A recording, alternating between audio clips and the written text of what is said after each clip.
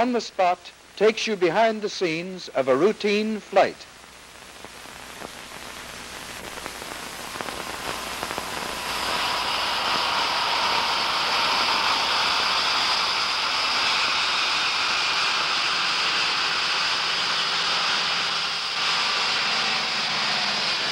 From Montreal and Toronto. Regina passenger Oliver. Regina passenger Oliver. Trans Canada Airlines ticket counter.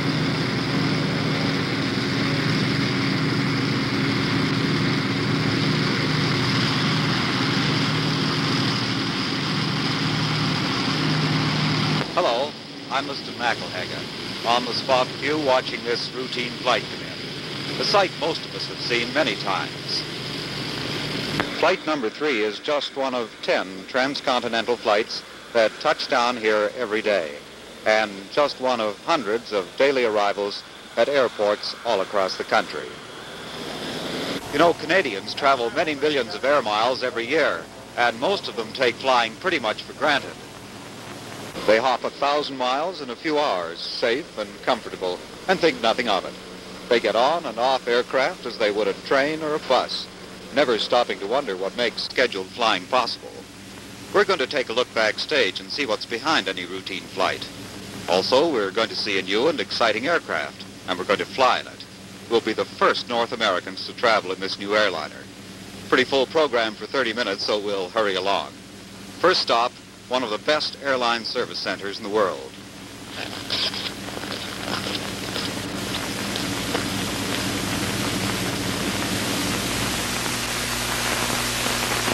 Behind all flight is an elaborate system of operational and maintenance routine. Much too complex for us to go into in detail, but there's one aspect of maintenance I think you should be interested in. That's the care of the engines which make flight possible.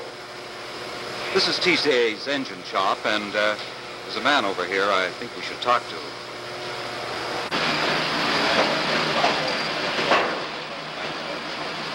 Hi, Mr. Pitlick. I was hoping I'd run into you. Still touring the place? Well, this is the grand tour. So I see. This is George Pitlick, superintendent of maintenance and overhaul. You know, everywhere I've been in the shop, I've run into expressions like record system, safety limits. What do these things mean? Come with me and I'll show you. Thanks.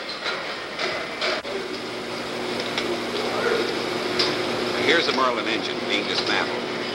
In our files here and in Montreal, we have a complete record of this engine.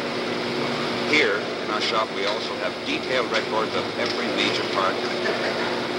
All these parts and the engine as a whole have a safety limit or service life. You know, so many hours of operation. Actually, our limit is way under the real limit. Well, how do you know what these limits are? Through research and experience. Now, from our records, we know exactly when to remove an engine from its aircraft. As soon as its safety limit or service life has been reached, out it comes and it's tagged for overhaul. Unserviceable.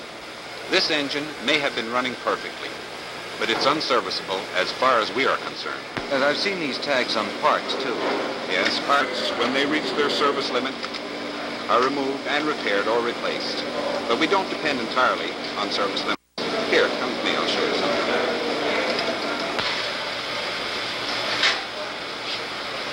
Say, I haven't seen this gadget before. That's the Carboblast cleaner. It uses walnut shell. Uses what? Walnut shell. We wash all parts in special solvents and then blast them clean with fragments of walnut shell.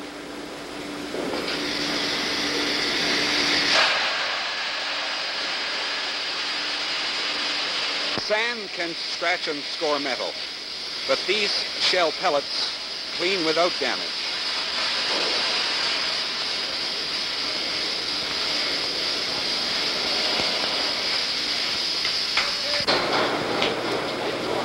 Got a defective part there, Charlie? Yeah, I think so.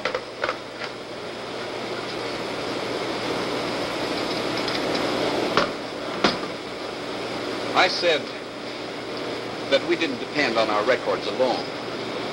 This part, which is a reduction gear housing, has been condemned even though it looks okay. It wasn't due for replacement according to our records, but every part is checked by a special black light process. What's that? After cleaning, the part is coated with a special substance. Then we take this light and shine it on the part. See what we found here. See that white line on the metal? That's a crack. All the rest is almost black. Fluorescent particles catch in any crack, and they shine only in the black light. When I remove the lamp, no crack. Yes, you're right. Can't see a thing there. But after all, you could have used a microscope. Well, yes, but this is quicker and more efficient. Well, do you use many scientific tests and gadgets? All the proven ones. In our engine work, though, we depend an awful lot on human judgment and experience. These aids that we provide to our specialists permit them to do a better job. So you have your case histories, and inspectors, and gadgets. Seems like a pretty elaborate procedure. Well, the engine is the power center of the aircraft, and we must them out as near perfect as possible. That's what we try to do in our shop.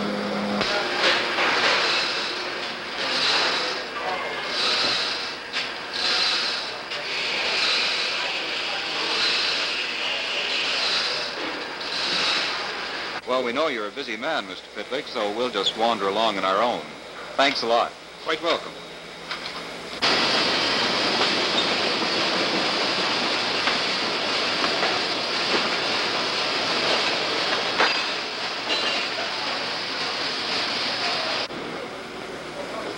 After the black light test has weeded out defects, inspectors check on safety limits and look for signs of wear.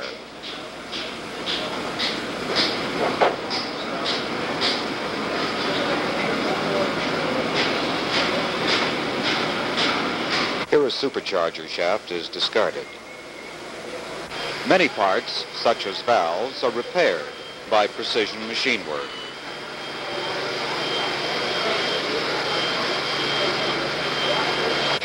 Larger parts, like engines, are machined with special apparatus. Here the valve seats are being reground.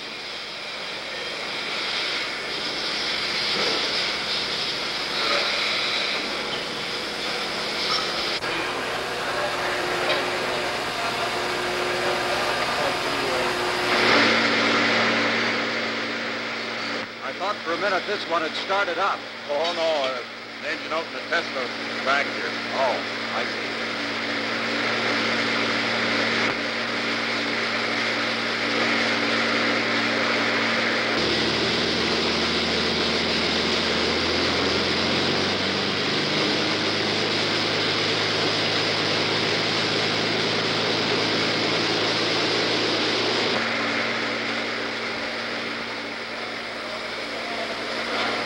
Yes, we test each one of these engines at least 4 hours. And this one's all finished, eh? Yes, it's all ready to go back to work.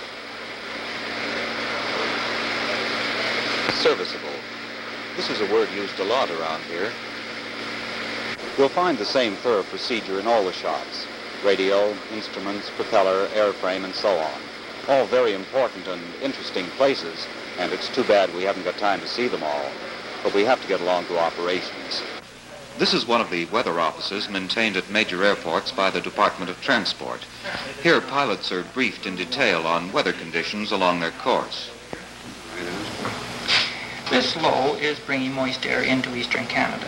However, for your flight, let us consider the west. Across the prairies, there is very little. There is no icing, and only a broken cloud over Regina, Medicine Hat, and Calgary at 14,000 feet. Well, what's the situation across the mountains at 14,000 feet, Oz? It should be very good. You have a broken cumulus cloud, which is based around 9 to 10,000, topped at 13. So you'll be flying in no cloud, no icing, and only light headwinds. Okay, that's fine. Every flight is carefully planned. Weight of cargo and passengers, weather, wind, fuel load, and so on. The office makes an estimate of all these factors, and so do the pilot and the co-pilot. They compare estimates and arrive at a final one. Think this fuel load is okay now? Yeah, okay to Regina now. What about the headwinds over the mountain? now. Well, we can get a further check before leaving Calgary. Fine on this 8th. Okay. Here, every flight is flown on paper. Every detail checked and rechecked before an aircraft leaves the ground. And this pre-planning is communicated to all points. Number 3 compartment is Air Express. We're planning the normal crew change here at Vancouver. Flight 3 is being cleared with 1,200 gallons. Okay, you planted on time, Montreal. We'll assume that the flight will depart in 20 minutes. Okay. For less urgent communications, Operations has a teletype network which links the entire system. The radio, of course, is used for direct contact with aircraft in flight. Flight 4 from Winnipeg. Winnipeg, Flight 4, go ahead. Roger, Flight 4. Change for your load sheet.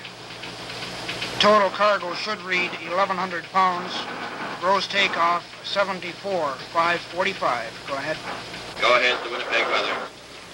Winnipeg is 20,000 thin scattered, 15 miles. Go ahead. Flight 4, check. Finally, let's look in on the airport traffic cops up in the control tower. Navigation 2301. Radio check. Time. All aircraft traffic in the air, over and near the airport, and on the ground is controlled in the tower. Landings and takeoffs are coordinated. Weather and wind are judged, and runways are selected. Mr. Harvey, how's traffic today? Very good, thanks. About average. What is your average here? Well, counting the airlines, the Air Force, and the private operators, about 500 landings and takeoffs a day. Well, you've just got news service going through, haven't you? Something that goes practically over the pole? Scandinavian Air Services now operate 2 flights each way per week here, and they get closer to the North Pole than anyone has got before. Well, I'll tell you, we're very interested in the Viscount. Have you had a flight plan on it yet today? Yes, I just copied one here, taking off in about 5 minutes. Is this the one? That's us, a special on-the-spot premiere. We're going to be the first passengers to fly in TCA's new turbojet airliner, the Viscount. See you in the hangar. You've probably already seen the Viscount in the newsreels. It's a very fine aircraft. It's not big in size compared to some, but it does carry 40 passengers, and it cruises at 320 miles an hour. That means it can make Winnipeg to Toronto in just about 4 hours.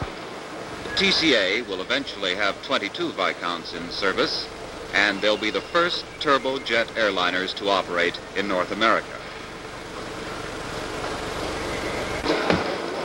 Hi there. Is our plane ready to take off yet? Not quite. Oh, this is Jim McLean in charge of base maintenance. Say, you're not overhauling these new aircraft already, are you? No, we're finalizing our maintenance procedures. The men you see here are on training. We bring our mechanics, licensed mechanics, and crew chiefs in from the various points in the system where the Viscount will eventually operate and train them right here. But will you have a central overhaul set up? Yes, we'll handle the Viscount as we do the DC-3. Complete overhaul. You know, this catwalk arrangement intrigues me. Well, it's what we call a maintenance dock. It's a series of fixed and movable stands designed and built right here in our own shops to maintain the Viscount. It's to make the work easier and more efficient. Would you like to come around and have a look at the other side? Fine.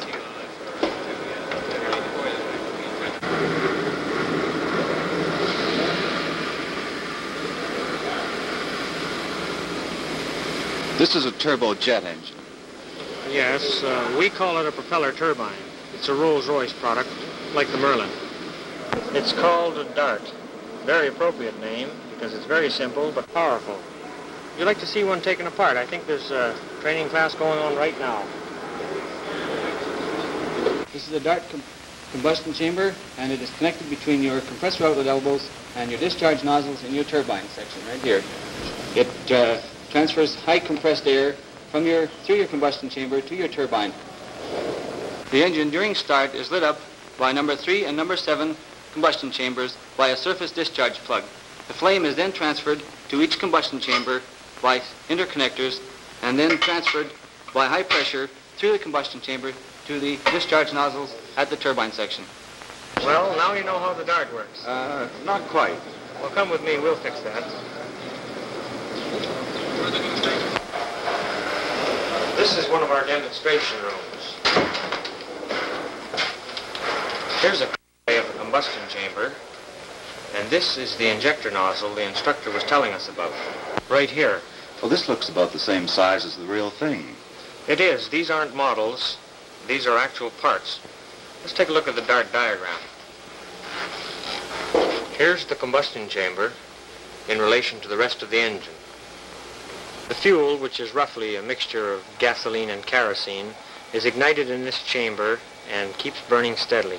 Air is forced through the chamber, is heated by the flame, expands, passes through the turbine out to atmosphere.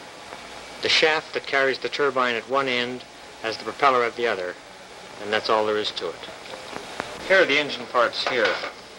This is the turbine, and the combustion chambers, 7 of them, are mounted in front of the turbine. And the air is heated, expanded, and increases in velocity down the combustion chamber and drives the turbine at very high speed. Oh, and what are these gear things here? These are the compressors. They compress the air to increase the mass airflow into the combustion chamber. And what makes them run? The same shaft drives the turbine, compressors, and propeller. Everything seems to make everything else run in this engine. What about starting up? Do you use some sort of electric spark? Yes, we use a conventional electric starter motor with 2 high-energy igniters to ignite the fuel.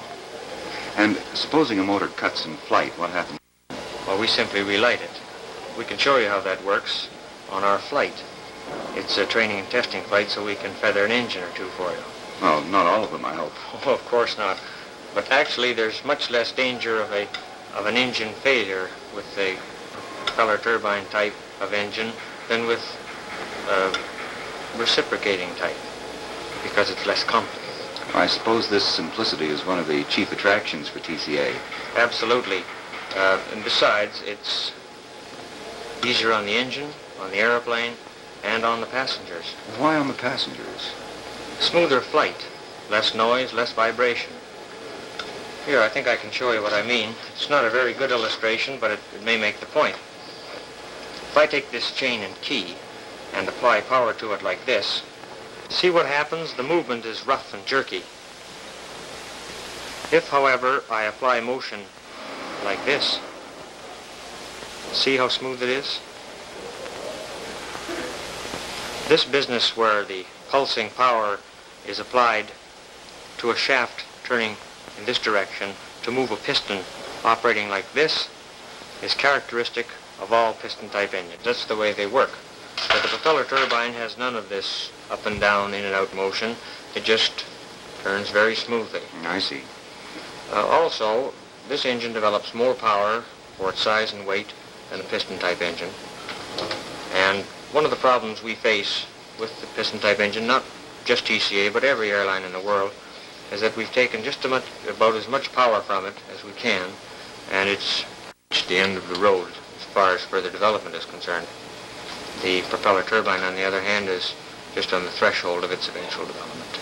Well, will the Viscount supersede TCA's other aircraft?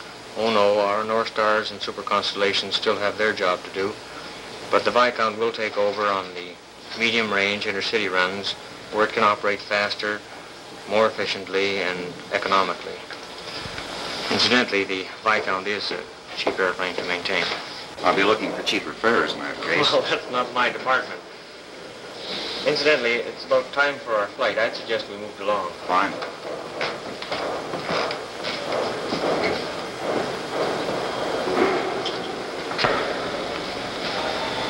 Say, here's the thing in a nutshell. There's a Merlin engine.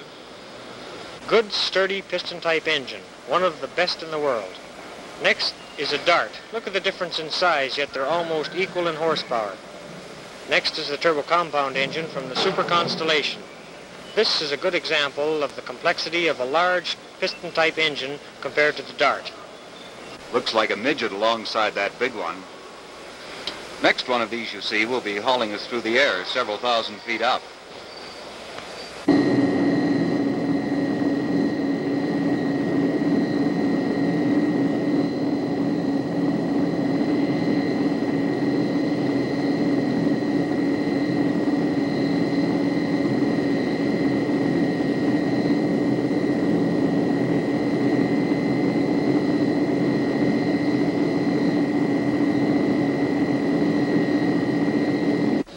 enjoying it.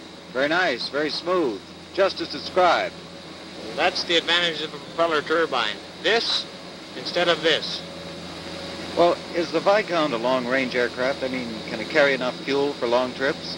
It has a good range, 1,000, 1,500 miles. After all, this aircraft flew here from Britain where it was built. Well, there's not much noise from the engines in here. It's fairly quiet. The noise level is quite good, and there's very little vibration. Is this a brand new aircraft, the type, I mean, or is it in service elsewhere? There are operators using the Viscount today in Europe, but we will be the first to introduce it into North America. Say, is there any chance of a ride up front? Yes, I spoke to the captain, and you will be able to sit in the first officer's seat. He should be back in a moment. I suppose they've all had a pretty intensive course of training. Yes, they've spent a considerable amount of time over in England training. We've also had a number of maintenance personnel over there. The instructor you saw in the classroom was one of them. Pretty big step when an airline adopts a new aircraft. I suppose, for example, you've had to change all your existing maintenance routine. Well, not exactly change them, but they've had to be extended in order to include the Viscount. We're still operating our other types of aircraft and have full maintenance on them.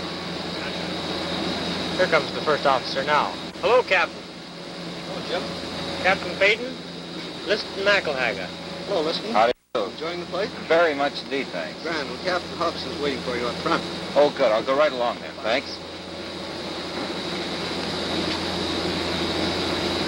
Hi there, Captain. Hi there. How are you today? Very fine, and thank you for having us along in the Viscount today. Not at all. Very pleased to have you come and visit. I guess there's not too much room up there for your on-the-spot camera, but I hope you can get along all right. Well, after all, the cockpit was built for a pilot and a co-pilot and not for cameras. But tell me now, you've already checked out in Viscounts. Why are you doing so much flying? Well, this particular flight actually constitutes an indoctrination for some of our instructors who will be responsible for training our regular line captains. What do you do on these flights besides just, well, fly? Well, we undertake to demonstrate the handling characteristics of the airplane very thoroughly, and over and above that, to demonstrate the emergency procedures. Now, I understand that you were interested in the feathering and the relight procedure. Yes, that's right. Well, I can very quickly run through it if you would like. Please. Well, we'll simply shut down the number 1 engine in this manner here.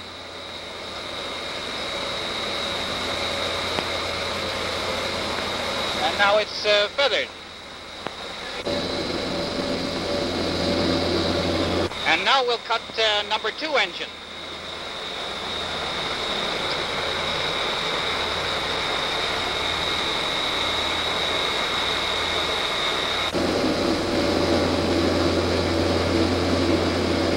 Doesn't seem to make any difference. No, as a matter of fact, and we can maintain altitude on 2 engines with a full load. Actually, any 4-engine airplane can. That's the advantage of the 4-engine aircraft.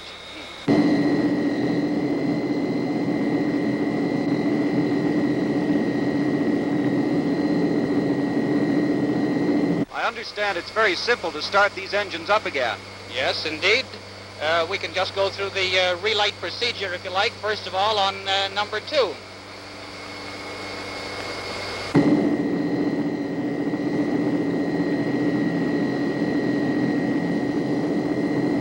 Now, number 1.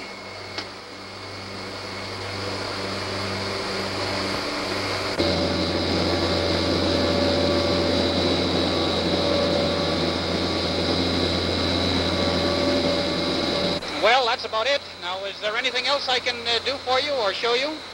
Well, not at the moment, but I wanted to ask you, how is the Viscount to fly generally? Oh, it's a very, very pleasant airplane to fly indeed. Very pleasant. Well, is there any part of it that's particularly attractive to a pilot? Oh, no, it's very easy in all respects.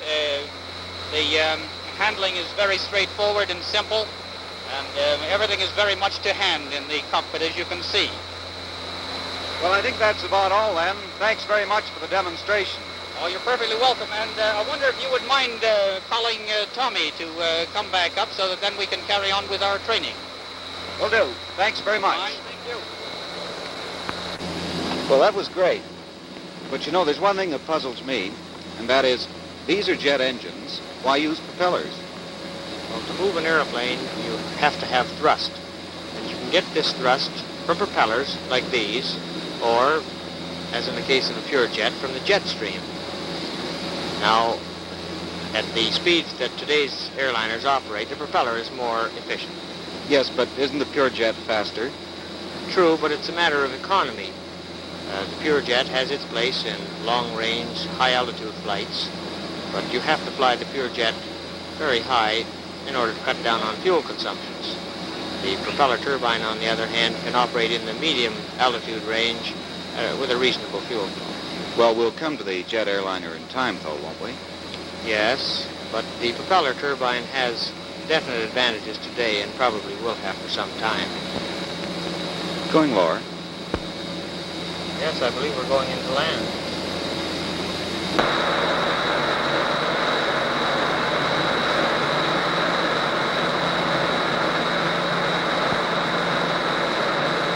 Better do up our belts.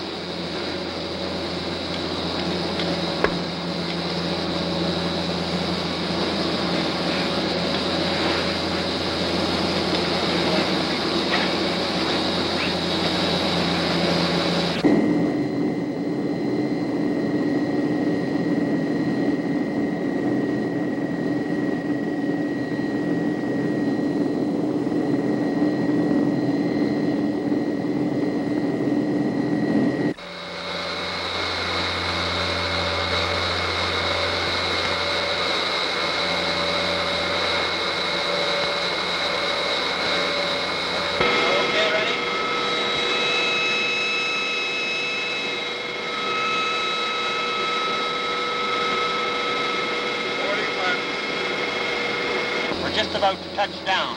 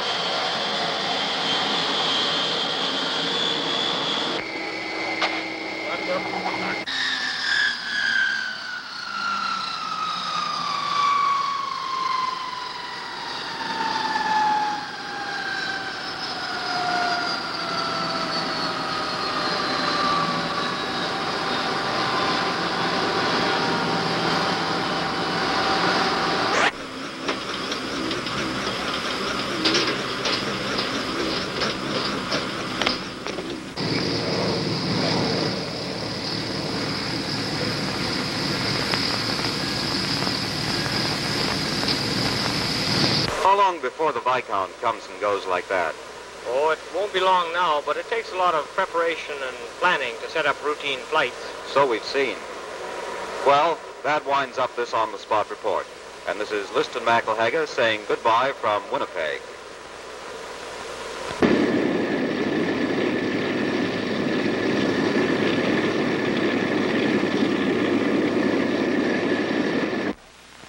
On the Spot is a production of the National Film Board. Routine Flight was produced by Gordon Burwash and Grant McLean. Location sound was by John Locke, the film editor Marion Meadows, and the narrator Liston McElhaga.